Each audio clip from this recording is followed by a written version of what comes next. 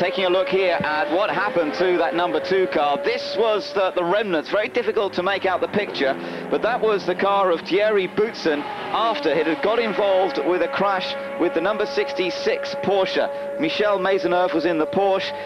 Very difficult to spot exactly what happened, how they came together, but that basically is what happened. Now, Thierry Boutsen was stretchered away. It was a fairly big impact, but I'm glad to say that he was okay. He was taken off to hospital, but Thierry Boutsen is okay and no harm to him, but obviously a lot of harm to the Toyota prospects for winning here at Le Mans this weekend. That's 2 of their cars out of action so far. Just 1 car remaining, and that is the car of Ukio Katayama and the 2 other Japanese drivers. Thierry Boutsen then out during those night hours.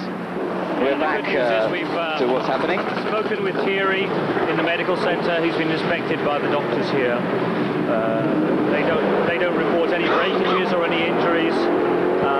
Just to be safe, they're going to send him down to the local hospital here in Le Mans for a complete X-ray.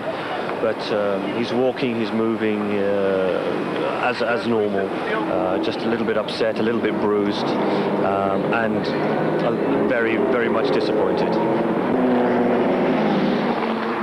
That was Gwendolphin talking during the night hours when that accident happened to Thierry Boutsen, telling us that Thierry Boutsen was in fact okay, but as he said, extremely disappointing news. They'd already lost the Brundle car. These are still some pictures from the night. You're seeing some of the mechanics getting a little bit of rest, that all-important rest. Absolutely exhausting, of course, going through the early hours of the morning. They've been working flat out all week.